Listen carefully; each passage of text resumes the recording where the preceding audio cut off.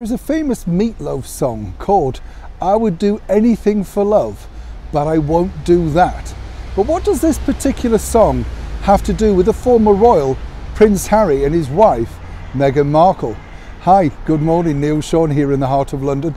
Thank you for joining me today. I don't know why I always get the giggles when I start filming. Perhaps it's because I know what's coming story-wise for you.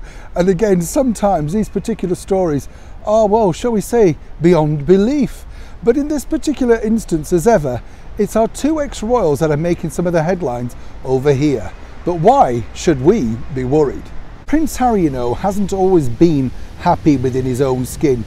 We know that through the numerous interviews that he's done, and of course even sit-down interviews with authors. But what's interesting to note, I always felt, was that he liked certain privileges of being part of the British monarchy, a monarchy that he was born into, and rightfully so. But what's interesting, I find, with Prince Harry is that he seems to have done a complete about U-turn, not just about his life in general, but in his life full stop. Now, is this all down to Miss Meghan Markle? Now, what's interesting for Meghan's side of the story is this. She too had endured sort of a microscopic moment of fame, but obviously liked the spotlight. The combination together proved, of course, very fateful for a lot of people because it changed the way the monarchy was looked at worldwide. In fact, it has to be said that interview with Oprah Winfrey has been the most damaging to the British monarchy in over 25 years. We all know about the first interview, don't we, with the late Princess Diana.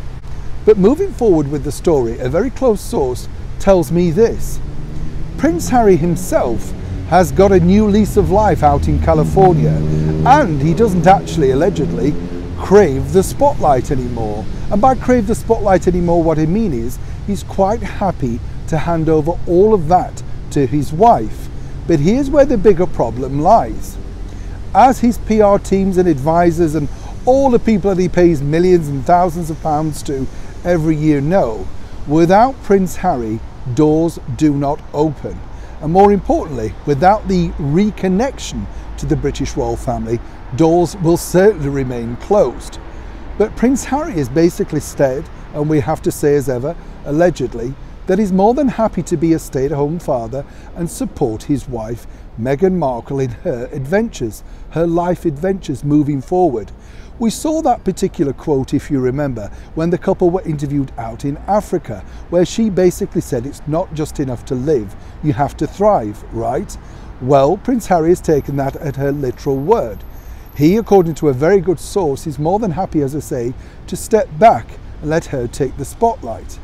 But the people around Prince Harry and Meghan Markle know that the bigger problem moving forward is they need that royal shine. And there is no way that Prince Harry can remove himself from that royal spotlight, or else the whole cascade of cards comes crashing down. As we also know, whatever people are saying out in California, Miss Markle does have secret ambitions to move into the world of politics, and she's testing the water, as we saw recently with a letter to Congress, to see how that appears and whether that connects with similar aged people to herself who are young mums with families. Now for Meghan, she's a highly ambitious lady, and I'm not knocking that at all. I think that's a very good quality. Now the bigger problem with this duo is this. If, of course, one side of the duo doesn't want to remain in the spotlight, but the other does, that will create problems further along.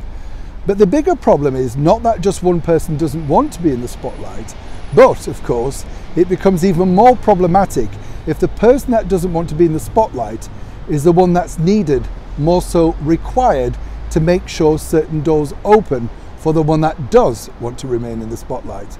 Are you with me?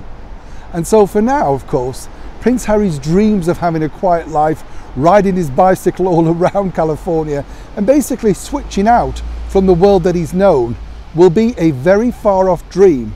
That is, of course, until his wife has achieved hers. Neil Sean in the heart of London.